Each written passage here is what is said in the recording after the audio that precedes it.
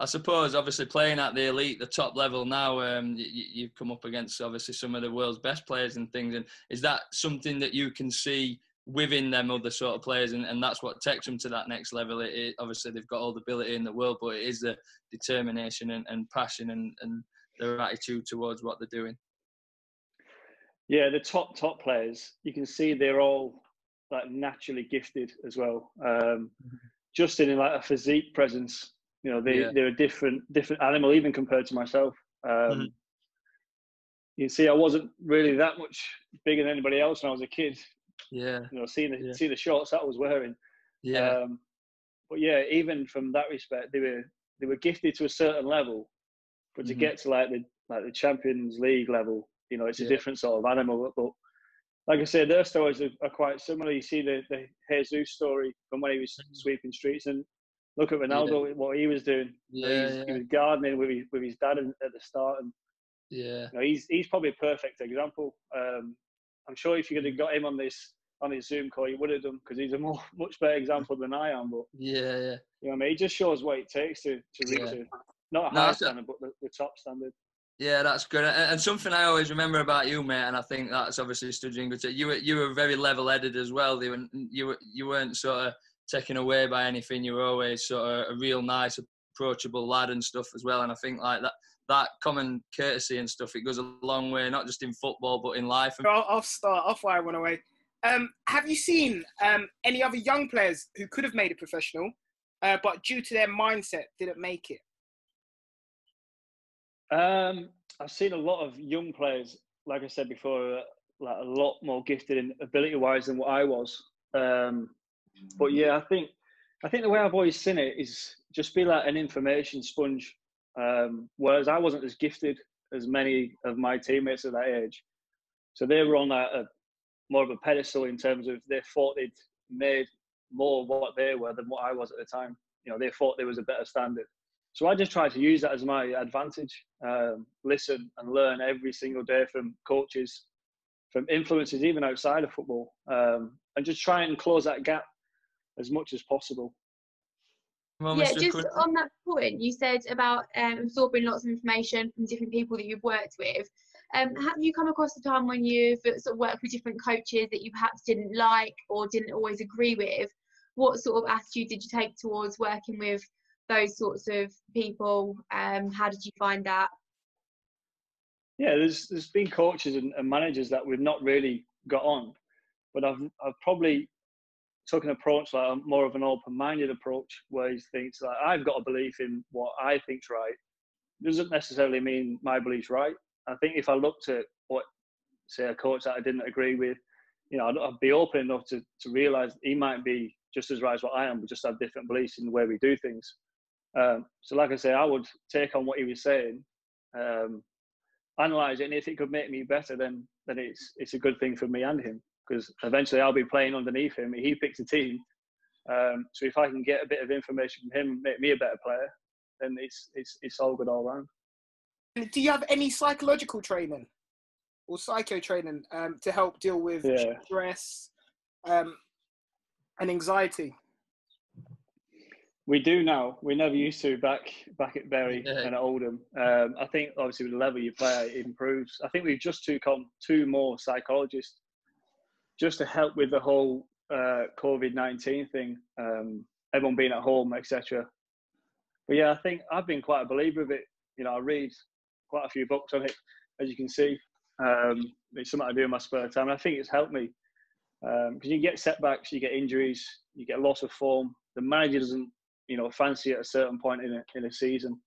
But like I said, like Lenny said, it's about, you know, having the character of being level-headed, no matter what being thrown at you, as long as you can digest it, and not let it affect your attitude, performance, you know, and how you train. Then yeah, it can hold you in good stead. Do school and football at the same time? Okay. Well, when you're a YouTuber, I think you have to do the education side. I think it's good because I'm obviously coming towards like the later end of my career, and I've sort of invested in like self-improvement rather than like, obviously I haven't got the time to go to a university, etc. So I think it's finding a line, but I think it's very important, just for what I was saying earlier on, with when you're dealing with people. It's just important you understand, you can converse, and you understand what each other needs from you. I think the higher level of education or self-education you can have, it helps in conversating with staff, coaches, fans, players on the pitch. The better you can get at that, the end result, if whatever line of work, football, business, it can only bode well for, for having them good relationships and producing what you need. The question was, how do you stay motivated on the off season? It's quite difficult, actually. I think when you play a full season, it's about 10 months in total, including pre-season. I think it's nice to go away for 2, maybe 3 weeks and do, bare minimum, like recovery jogs, etc. But I always get excited, even in within first 2-3 weeks. I'm excited about pre-season already. I think 2 or 3 weeks is enough rest for me mentally. People might be different. But yeah, because I'm so passionate and want to get better every year, I look forward to coming back to pre-season. It's, even though it's the hardest time of the season, when you lose a bit of fitness, you got to get it back up to the level you were at. But yeah, I think it's just having that drive of wanting to improve every year. Then you welcome the challenge when the outer season's finished and you're starting afresh, and you just want to build on what you've done last season, just to get more out of yourself and become better. I suppose one that links into that, Dale, is how have you, obviously this unprecedented time we find ourselves in, how have you found yourself sort of keeping motivated to train from home and do bits again? Is that all like down to your own attitude? And I suppose teammates or other players, do you find that they've found this situation harder and they haven't perhaps been as motivated at times? Yeah, well, what's been difficult with this, obviously this time, we actually don't know if the season's going to restart. So at the moment, it's all right when you can see like an end goal. Yeah. But at the moment, we're almost just ticking over, just like in case. So you don't really know what you need to be doing. But we've been quite lucky because we have Zoom classes. So we'll have like the same setup, and everyone will be doing weights in the back or like a bike machine, just to make sure you're in like a physical state where if you are to come back, then you're at a decent standard of fitness. But yeah, it has been difficult. It's been different. It was nice for the first 2-3 weeks. It's a different environment. You're training differently. But yeah, I'd like to get back at some point.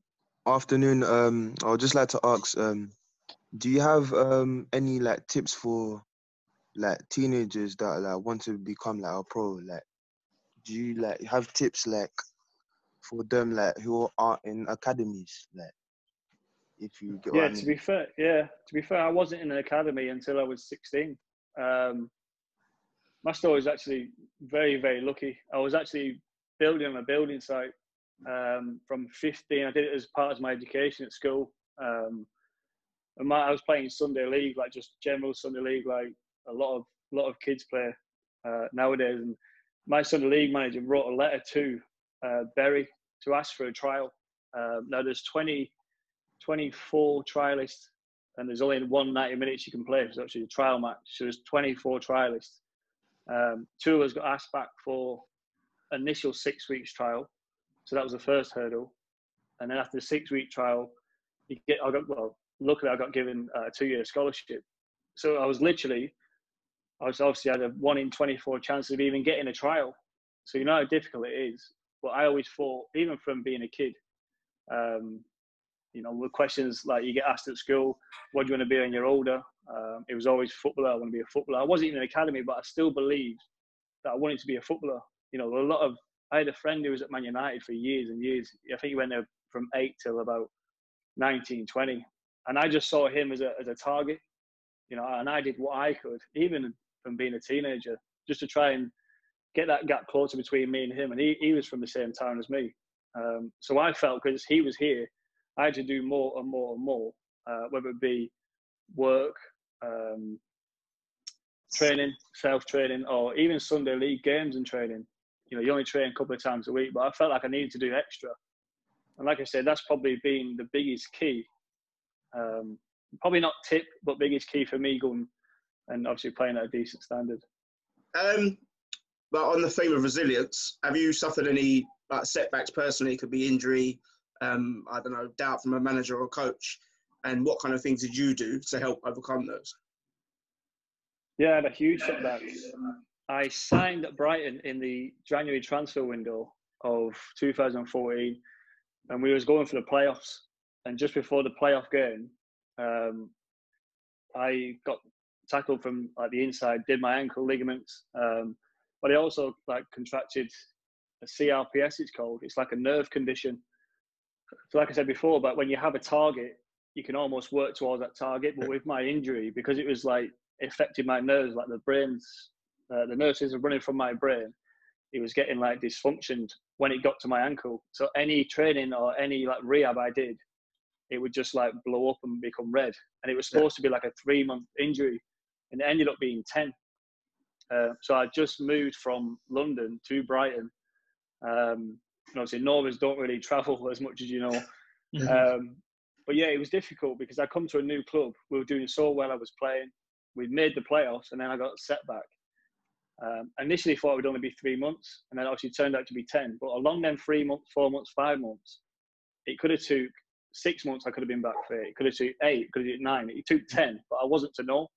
Yeah. So all I did for myself was just work for that day, just get as much out of that day as I could. And then obviously it just accumulated. It could have been, in theory, if I didn't do as much work as I did, it could have been 12, 14, 15 months. But yeah, I just tried to just do it single-mindedly. It was difficult, very difficult. I remember seeing a psychologist about that, to be honest. And she helped me along the way. She just said, do what you can. Because I was getting told things from the physio, what wasn't working, but it wasn't the physio's fault. It was actually the nerve condition. So I was getting like built up frustration, being down, motivation was lacking. But yeah, I just tried to just single it out, work one day at a time, and then it just accumulated, it just compounded, and then I ended up being back fit after 10 months, and touch wood, my ankle has been good ever since. To confidence, really. Talking about playing at home and away, what do you like about playing at the Amex, and then what do you like at playing about somewhere like Anfield or Old Trafford, and which do you prefer? I actually enjoy playing away from home more. I think I just get a better feeling when I hear the away crowd groaning because things are not going their way.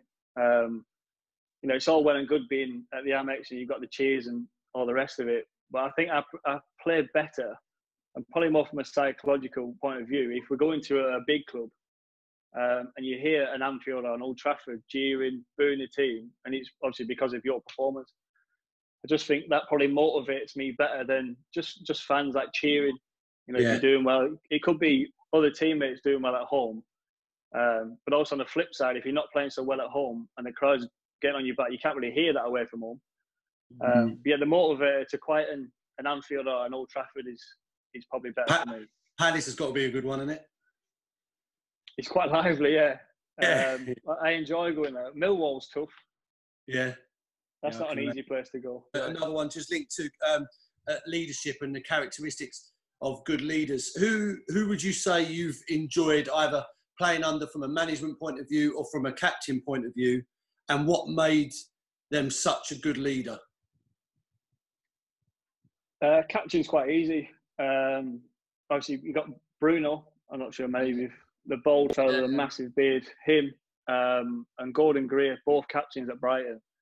And what they would do, they would put their relationship with management, staff, chairman, like people in between, chief executives and stuff. They would put their relationship not at risk, but like at risk of a bit of adversity, because they'd have the changing rooms back so much. So any problems we had, we would go to the captain, and if it's a team opinion, then they would just go to the manager first and foremost. And if they don't get any word from the manager, they would go straight to like chief exec or even the chairman. They just call the chairman. And I think if you've got that sort of person within the dressing room, and luckily I've had like a couple in the last few years, it shows real leadership. They're not scared of affecting their personal relationship for the sake of the team and what the team wants. And I think that's massively important.